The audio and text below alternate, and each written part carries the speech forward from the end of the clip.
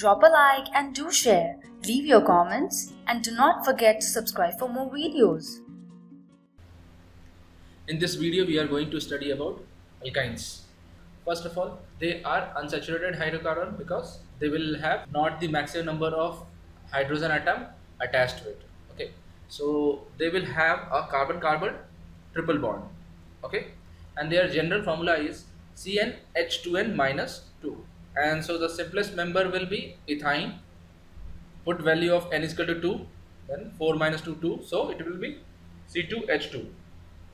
And it is also known as acetylene. Okay, so like if you put n is equal to 3, then you will get C3, 6 minus 2, C3H4. This is propyne, or its common name is methyl acetylene. Next, let's discuss about the structure of the triple bond. Okay, so in triple bond, first of all, the hybridization. Okay, so there has to be 2 pi bond, so 2 p pure p orbitals will be there.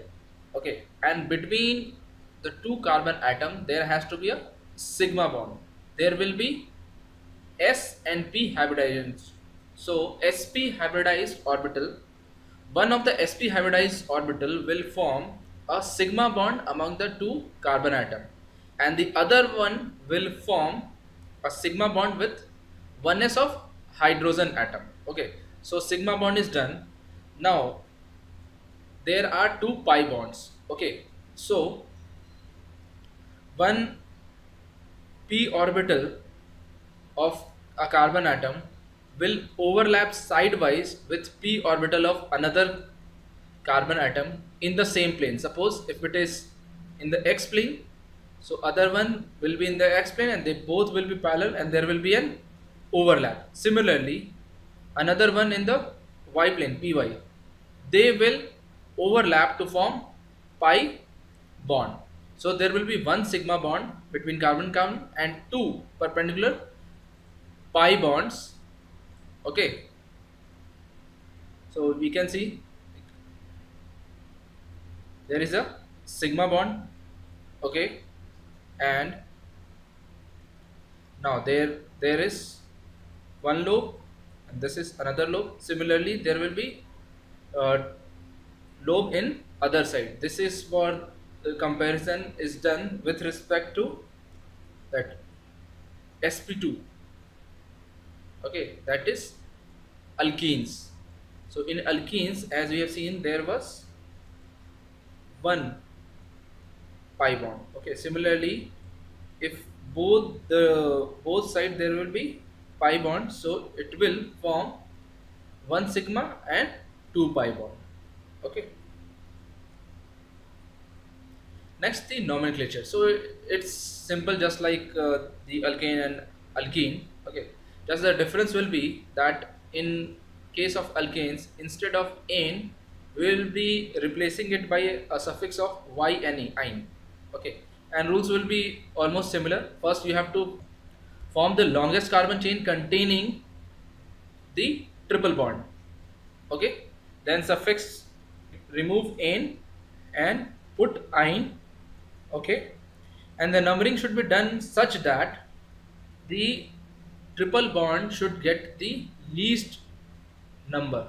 Okay, and subsequently we can indicate the position of the substituent. For example, let's see, we have to start from here because triple bond has to get the lowest number. We can't start from this way. Okay, so 1 2 3 4 5 carbon pent, position is first and triple bond, so instead of ane we will write ine. Similarly, now 1 2, okay, so it is pent to ine. Now suppose there is an substituent, so 1 2 3 4, so 4 is but, one position and then ine, and the substituent is at position 3, so 3 methyl but 1 ine.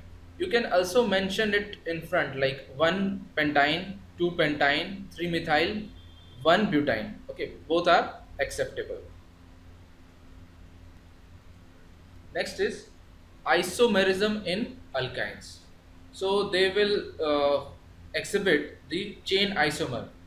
Okay, so in chain isomer, the number of carbon in the longest carbon chain will be different. For example, in 1 pentyne and 2 pentyne, there are 5 carbon atom in the longest carbon chain. The chain is of 5, but in 3 methyl 1 butene, it is 4. So 1 and 3, they are chain isomers. Similarly, 2 and 3, they are chain isomers because the number of carbon chain are different.